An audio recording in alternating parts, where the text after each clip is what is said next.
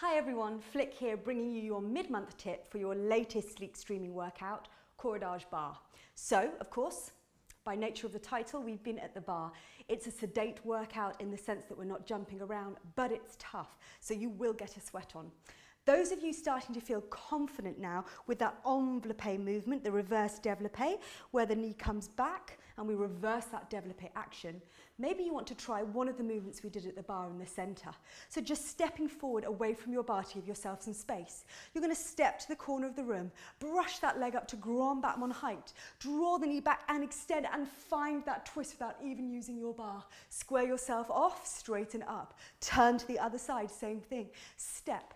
Brush the leg forward. Now this is where you engage the core and the supporting leg doesn't buckle. Lift up, knee goes back, sweep it round and palms face the floor.